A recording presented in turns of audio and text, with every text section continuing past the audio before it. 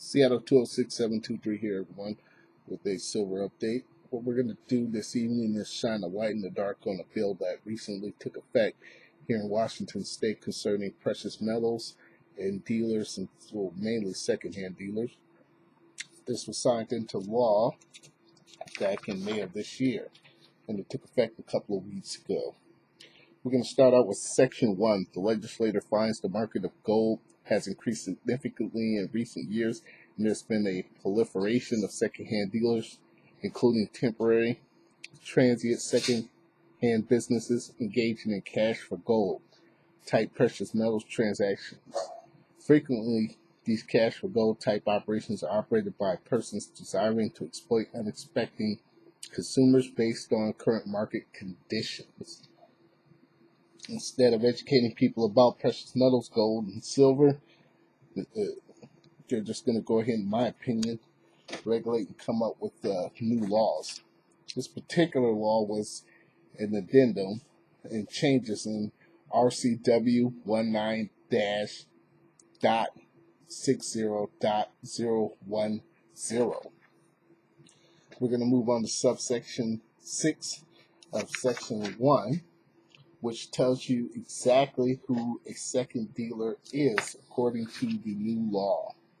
The new law states that means every person engaged in whole or in part in the business of purchasing, selling, trading, consignment selling, or otherwise transferring for value, secondhand property including metal junk, melted metals, precious metals, whether or not the person maintains a fixed place of business within the state.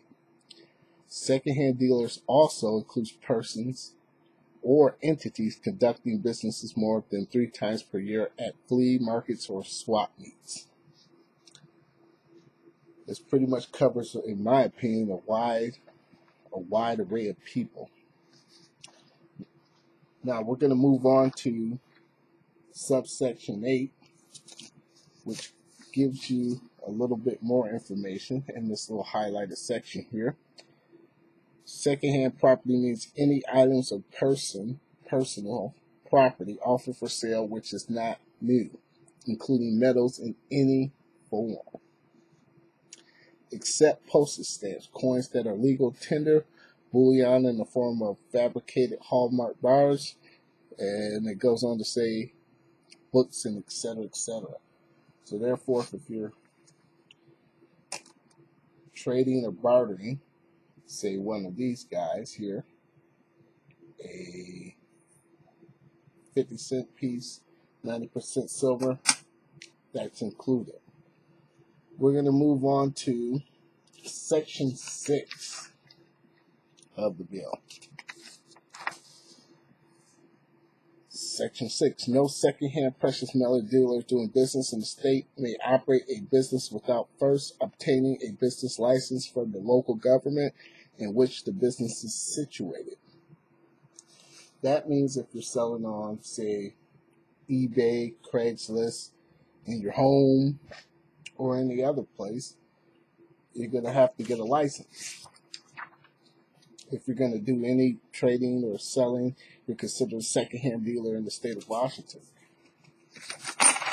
Let's move on to section 9. This was actually a pretty big one.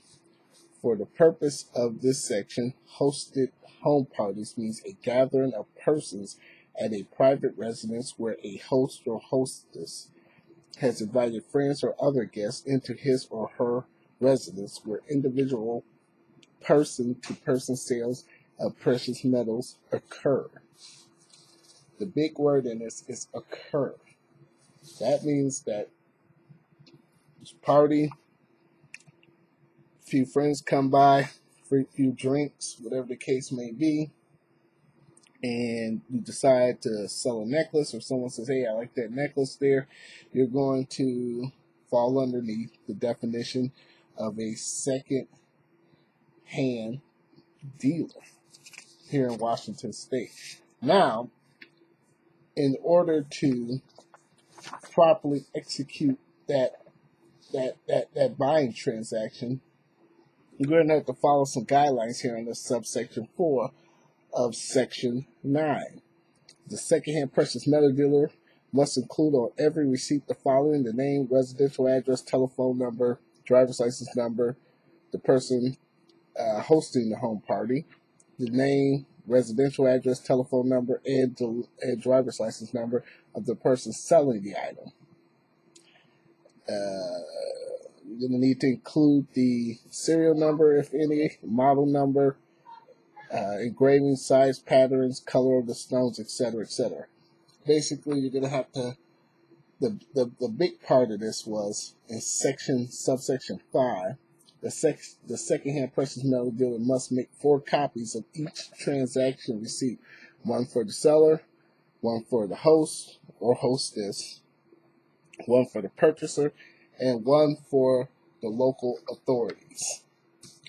So there you have it. More draconian laws being passed here in Washington State, regulating the people who may or may not choose to sell any precious metals. Those are the new laws attached to the current laws. They have whole in part turned everyone into a pawn broker here. Well, thank you very much for watching. This is Seattle 206723. Bringing the information here to you. If you care to subscribe, please subscribe. Also, rate and comment.